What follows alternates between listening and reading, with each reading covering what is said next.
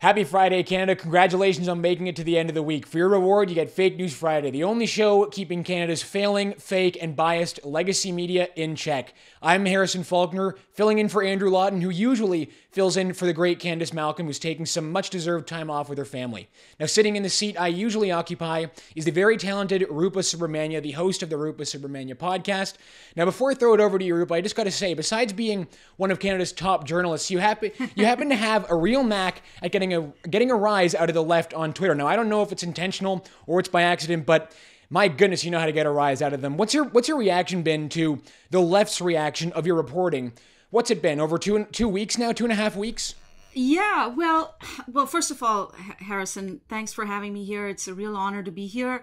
And you know, I don't think I'm the top journalist in Canada. I don't even think I'm in the top 10. I'm just a simple person sitting here in Ottawa and writing on things that I care about, and that's pretty much it. And I'm not afraid to call it as I see it.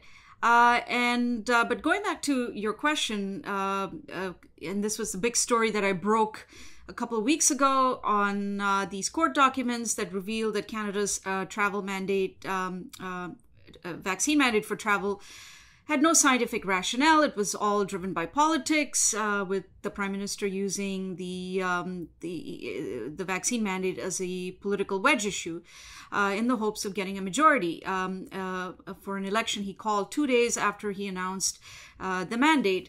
The story itself got an extraordinary amount of traction online. A lot of people shared it. I got many messages of support and encouragement, and people really glad that I got to the bottom of this. But there were a few people, I would say, who were more than just a few people who were really riled up. I would say at my story, they were making accusations that this was, well, first of all, they said these court documents didn't even exist. That I was making it all up. And then the federal court tweets saying that, hey guys, given the extraordinary amount of interest in this case, we're actually releasing these documents right now. So that shut them up right away. But then they had to move on to something else.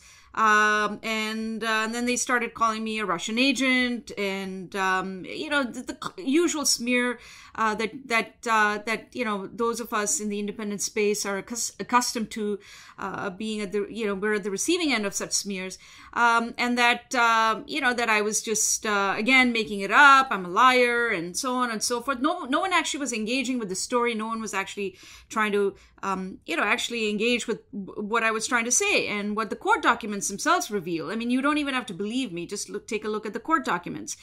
And I flagged two specific responses to my story. One of them was from Liberal MP Mark Greetson, and the other one being Charles Angus of the NDP. Mark Greetson said that he tweeted saying, and he was, by the way, he was quote tweeting a journalist who didn't even react to what he was saying, which in itself is pretty revealing. And Mark Greetson said that my story was blatant propaganda. It was that I was lying, and that and this kind of, we shouldn't wait till the next election to confront this kind of blatant lying and propaganda. It must be confronted now. When I read that tweet, I was really taken aback. I was, it was chilling, because this is coming from a politician from the governing party. He's no garden variety anonymous troll, and he was taking such a strong position against a story that he didn't agree with, and he was taking it out on not just the story but also the journalist. And then there was a second reaction from Charlie Angus of the NDP, and he said that this is written by a National Post columnist. The National Post gets tons of money from the government, so therefore they get money from the government, and they're spreading BS and propaganda. Insinuating that anybody who takes money from the government can't be writing critical articles about the government. That's kind of the angle, which is just exposing this whole thing to begin with. And yeah, I mean, I think, if the Liberals knew that their mandates could stand on their own and there was justification for them to stand on their own, I don't think they'd be reacting the way they did to your reporting, Rupa. But you mentioned this point about anonymous online trolls and how usually journalists will face pushback and even hate from anonymous online trolls. That's the game we all end up having to play with. But it's different when it's politicians. It's different when it's actual journalists that are on the other side of the house. I mean, that's just an unheard of thing. But I want to talk about this Canadian Association of Journalists tweet, because what we've been hearing, I think it's been so overused, and we've been hearing it for 4 weeks now. It's this whole new push from what we're seeing, I think, from a lot of legacy media journalists to make it seem as though they are victims, that the rest of Canada are attacking these journalists, particularly these young female journalists, and sending them death threats and sending them horrible messages. Now, we're not going to condone any of that. Anyone who sends any messages like that are stupid, they're dumb. But the point that I think should be raised about this is the Canadian Association of Journalists wrote on Twitter, they tagged Toronto Star, the Hill Times, Global News, and they all kind of joint signed this list of demands, which they sent to the police, to, the Toronto Police, Ottawa Police, and the RCMP. And I just want to read it because it's just ridiculous. So they start off by saying enough is enough. Online hate against journalists must be addressed. And then today, the Canadian Association of Journalists sent a list of demands to the police, including 4 federal ministers and the Ontario Attorney General. So I'm going to quickly summarize this list of demands, because the last one, I think, is just such a kicker. So the first one is, we need a comprehensive and cooperative approach to online hate across police forces. Recent threatening emails to journalists use similar language used by domestic extremist groups. Journalists who showed support for colleagues were also targeted. And the next one is, police forces must review and improve their processes for making complaints of hate speech and harassment. Victims should not be waiting hours on the phone to file complaints or be treated rudely and dismissed by officers. You see, victims should not be threatened by police even. I mean, it's just ridiculous. Number 3, we ask for greater transparency and dialogue from police forces to help keep journalists and all targets of hate safe. And then here at the bottom, I just want to list this off.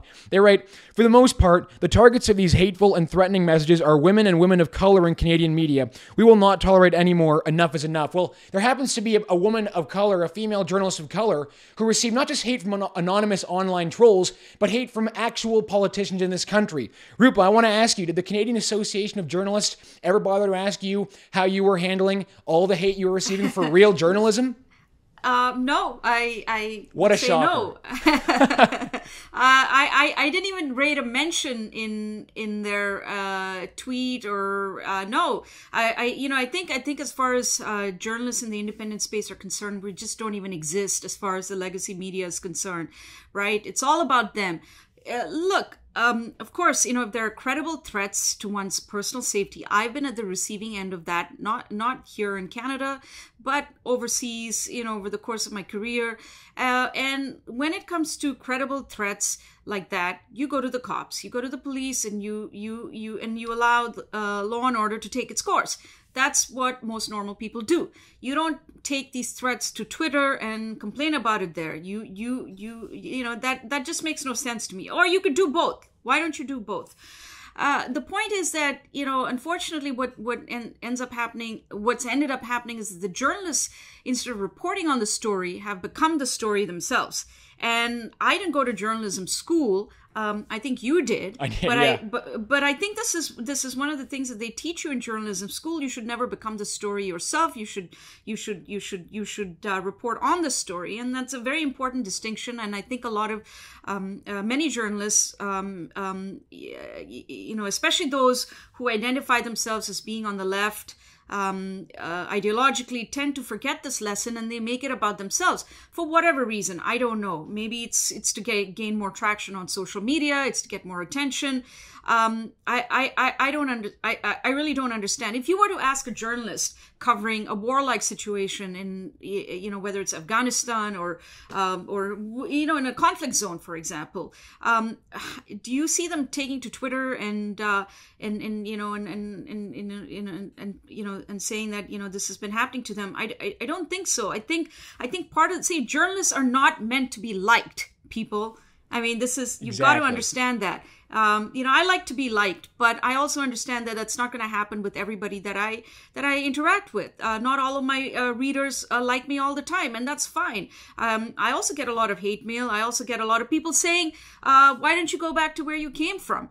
I could spend my time on Twitter and say that this is, I'm deeply offended. I'm racialized, so I'm a victim of this sort of behavior, and I could spend a lot of time dwelling on this. But I'd rather move on, because I think there are bigger things to care about. And I certainly don't want to be the story.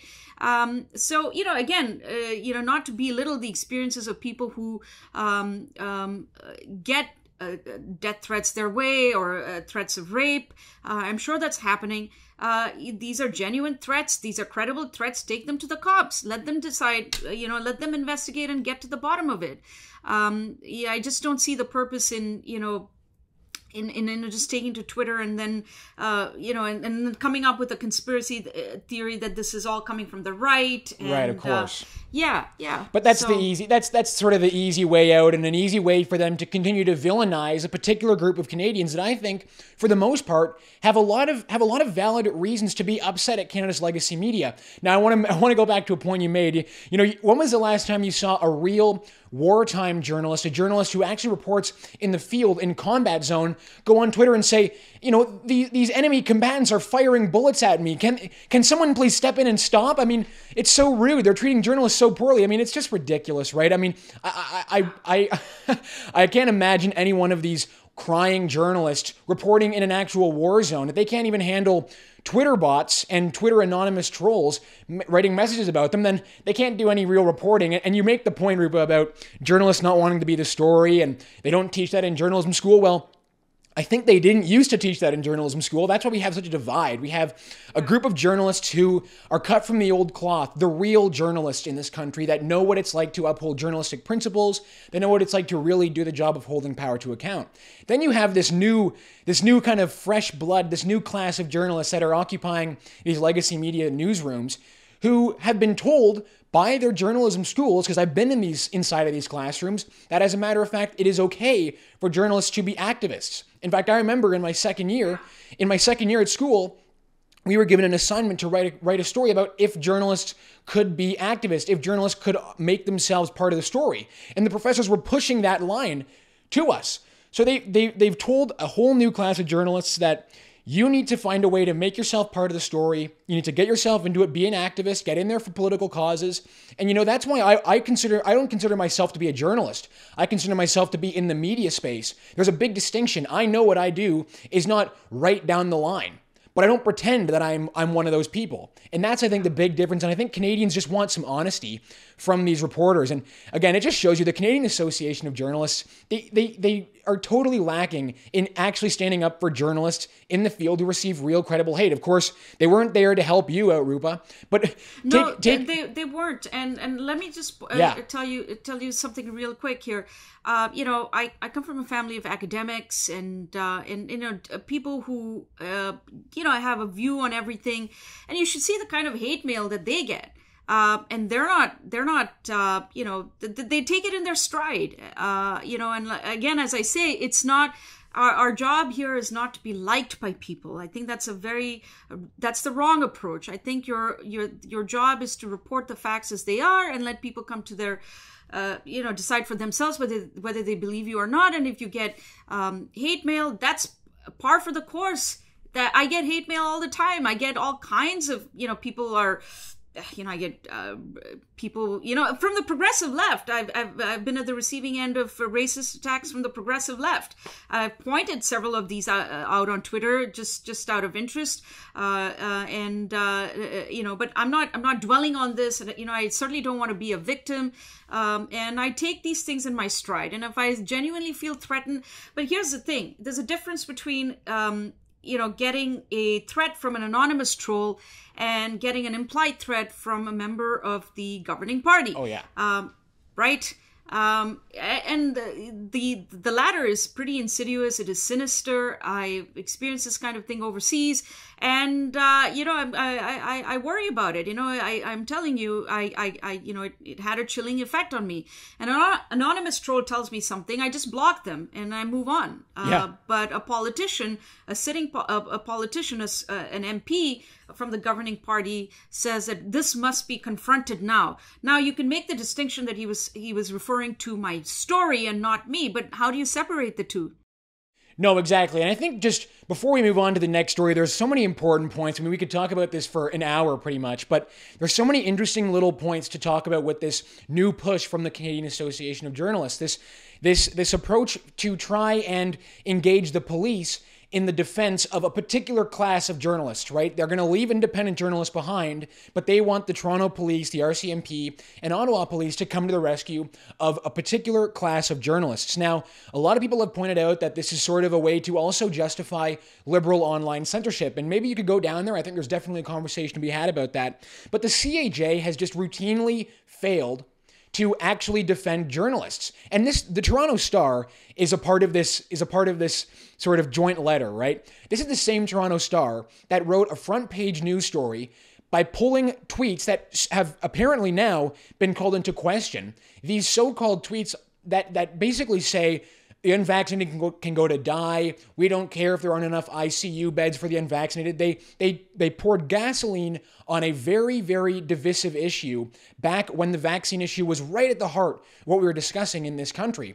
And now, after basically publishing on their front page that unvaccinated Canadians can die, the same Toronto Star is now saying that their journalists need the help of the police to come and defend them. And it's important to note, too, where was the CAJ, Rupa, when Andrew Lawton was pepper sprayed by police in Ottawa? Or when Alexa Lavoie at Rebel was shot in the leg by a tear gas canister point blank by the police? Or, for example, when our own Candace Malcolm was basically being threatened by Khalistani extremists and had basically her house targeted and her real safety targeted by Khalistani extremists who didn't like her reporting. You didn't see a bunch of police rush to the defense of outwardly to the defense of Candace. You didn't see the Canadian Association of Journalists stop what they are doing and say we need to protect this journalist's right to do her job. You didn't see them there because I think the truth is they're really in it to protect one class of journalists, and that I don't think is us, Rupa. I don't think they're here for the independent journalists. No, they're not there for us, and neither should we count on them to be there for us. I think that would be a complete waste of time. And I think as independent media gets stronger, and it is for sure, and gains more traction with the general public, they're going to have to at some point acknowledge our existence, and it'll happen sooner rather than later. No, I think it will, and I think as more Canadians realize what they're getting from the legacy media, the more they cut the cable cord and cut their subscriptions to the Globe and National Post and all these different places, they're going to come to the legacy media and they're going to realize, actually, this is where real journalism is being done. Now, switching gears, because as you know, those who watch this program know that we try to end the show on a bit of a lighter note, or we try and find something to laugh about on this show. Well, there's a Toronto Star op-ed written by Michael Coren, who's a former Toronto, Sun News Network, the failed Sun News television network. He used to work there. The guy used to be a conservative, but he's totally switched his position, and he's now bashing conservatives as much as he can in the media. Well, Michael Coren wrote an article in the Toronto Star, and the headline is Canadian Christian nationalism not Christian. It's not Canadian or patriotic either. So you read that headline, you probably think, probably not a ton of support for Christian nationalism in this country. But then how did I know, Rupa, that in this article somewhere they were going to tie Pierre Poilievre into Canadian Christian nationalism? Sure enough, 3 paragraphs in, there he is. It seems to be the playbook for the legacy media. Oh my goodness. Yes, it read like a screed, a rant, and it had all the elements of verbal diarrhea from the left. You have Trump. You have all of the key words, key buzzwords, right? You have Trump, you have the far right, you have nationalism, you have Pierre Poilievre, you have the Freedom Convoy, of course. We can't forget those people. So it just read like this guy clearly. It read like he had a lot of issues, and he was just kind of going into this rant to get this off his chest. But I actually had to read this nonsense, and I blame you for this, Harrison. But sorry, the things I have to do, for True North. But anyway, so he's making he has a very specific interpretation of Christianity. He doesn't like Calvinism. That's pretty obvious. And he has this very, he's this elite disdain, that, he says these people at the protests, they had misspelled quotes from the Bible or even misquoted from the Bible. So my question to him is, does that mean that their faith is not genuine? They're not Christians if they can't spell right? It all sounded very, very elitist. And more to the point about his criticism of Christian nationalism. See, you can be a Christian and you can be a nationalist. So you can be a Christian nationalist. You can be a Christian and you can be a socialist. As a matter of fact, the foundation of the British Labour Party is Christian socialism, and the foundation of many political parties in Europe. So if you can be a Christian and a socialist, why can't you be a Christian and a nationalist?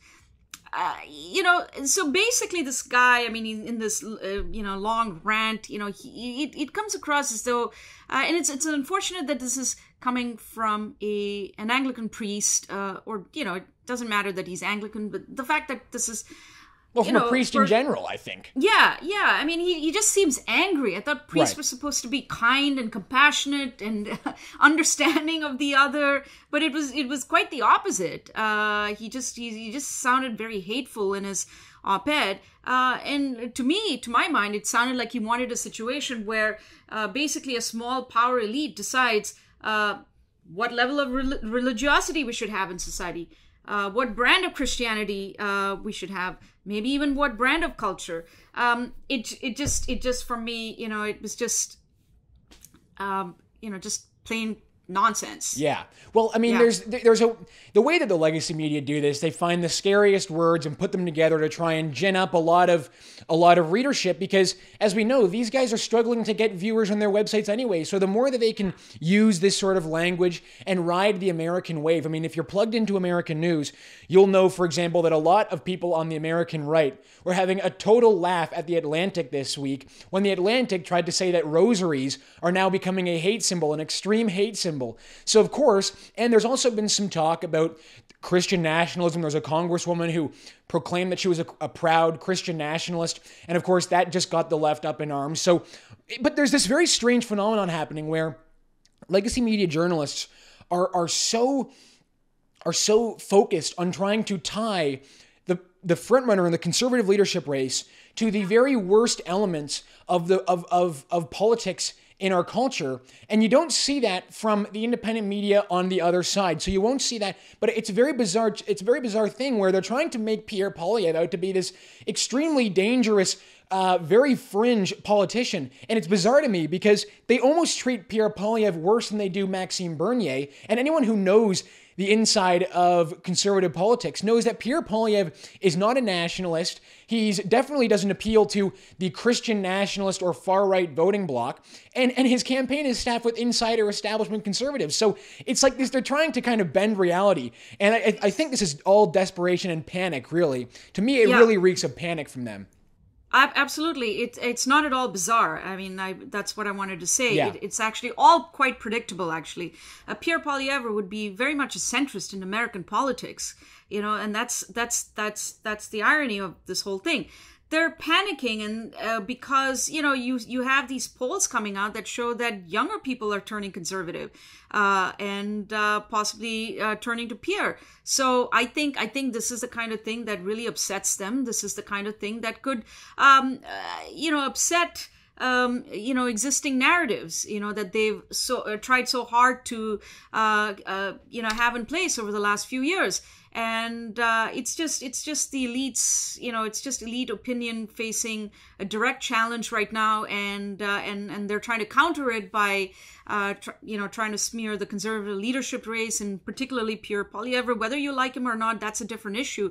But I think to tie him in with everything, including Christian nationalism, it's just really, really bizarre. It just is a sign of desperation, as you say. Yeah, and I think they're starting to feel it too, that they know they're going to try and demonize this new group of fresh-faced conservatives that are seeing a new option, and that's, I think, their hope. Well, that's going to do it for us on the show today. Thank you for spending your Friday afternoon with us. Have a great weekend. This was Fake News Friday. That was Rupa Subramanya. My name is Harrison Faulkner. Take care, everyone.